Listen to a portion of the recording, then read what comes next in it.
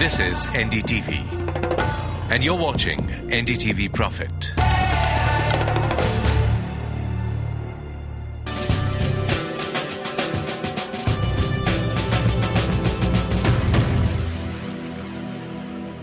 Hello and welcome to the third annual CFO Strategies India Forum, organized by Naseba, where CFOs from across sectors have gathered to discuss, debate and evaluate current market conditions, future growth and opportunities that await.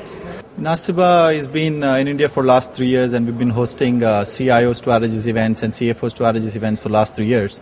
And we've been pretty successful. At this event, what we do is we bring in only the C-level decision makers from the financial industry, which gives them an opportunity to network, re-educate with the peers, keep them updated with the new topics, the relevant topics for the industry, and make sure they make key decisions for the industry. So, among the various discussions was an interactive panel discussion on financial reporting standards, and if there is a need to get them at par with global financial reporting norms.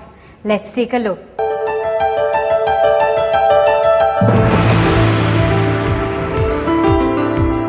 Thank you all very much for joining us here. We have with us a very special panel talking about the evolution of financial reporting standards. Let me start by introducing our guest to you.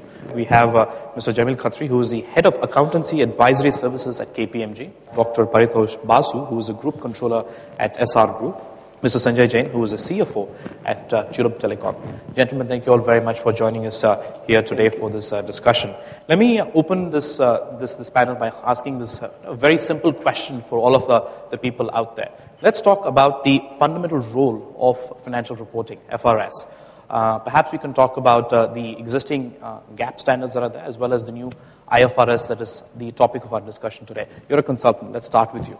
I think whichever way you look at it, financial reporting standards are supposed to provide a framework within which transactions are reported to external stakeholders. And I think in that context, we have been following a framework for some time. The question now is that we are trying to move to a new framework, which is the International Financial Reporting Standard. And I think one of the points that we should debate is really what does this shift in framework bring in terms of benefits, challenges and opportunities. But in a nutshell, I think the standards only give you a framework within which you report your transactions to external stakeholders. Okay. Moving on from that, what exactly is the IFRS? What role does it play? And why would a company want to switch to that? I think, this whole IFRS framework is, first of all, both a regulatory compliance issue because of several commitments which have been made by India to organizations like the International Accounting Standard Board. We now have a commitment to converge with international financial reporting standards by a given timeline, which is 2011 for kind of certain defined kind of companies.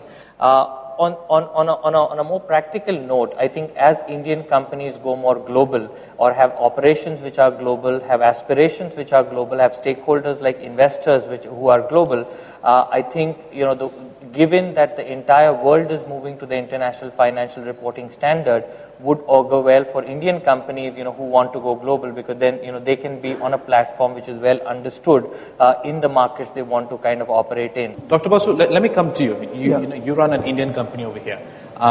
Internationally, perhaps the reasons for it perhaps are more clearer.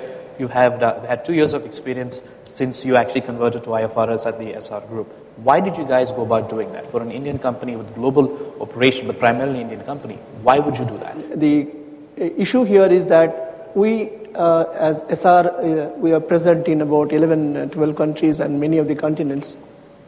Most important thing is that when you deal with native gaps, you have various differences, as Sanjay was mentioning about it. And coming to an organization which is predominantly India-based organization, which have to go abroad and now work for various financing and funding operations, etc. Yet at the same time, continuously increase the base there. You have to find one platform, one framework, one language to report the financial performances. And in that position, the whole balance sheet and profit and loss account has to be acceptable to the investors spread over all over the world. So in that kind of a situation, IFRS perhaps is one of the languages which is emerging in the world. And it is being accepted in such a manner because it is having the flexibility. And the entire body which is working on IFRS today is trying to appreciate and adopt some of the peculiarities and country-based issues. And in course of time, I personally feel that the whole world will emerge into one kind of a situation of reporting. Okay.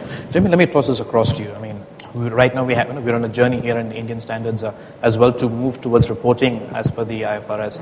Now, you had a lot of experience in actually helping companies in make this transition. What are the biggest risks of making such a transition in your experience? Sure. I think one of the first thing, as everyone in this room should realize, is that moving to IFRS is not just a change in accounting standard, it's actually a change management program. From a mindset perspective, a lot of the accounting that Indian companies have been doing in the past is based on a particular way of accounting, whether it is historical cost, whether it is guidance available in the way things have to be done. And I think we will now move to a very different framework which requires a lot more use of fair value, for example. We will see a framework which will require a lot more judgment in terms of application.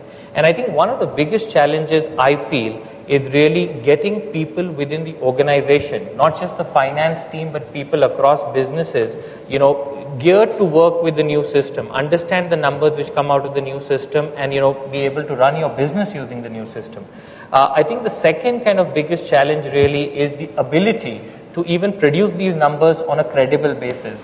Because the information systems that companies have, both in terms of IT systems as well as processes, are geared to produce one set of information, and that is going to change in the future. Now, you can produce for 1 quarter, 2 quarter, for one, as a one-time affair, you can produce these numbers outside of the system, but unless this reporting is embedded into the way you kind of produce the numbers, you can't do it on a sustainable basis without making fundamental errors. So I think the two big points in my mind would be training and awareness to a different kind of a framework, and the second thing is making sure your systems and processes are geared to give you the data which you need to produce this information on a sustainable basis.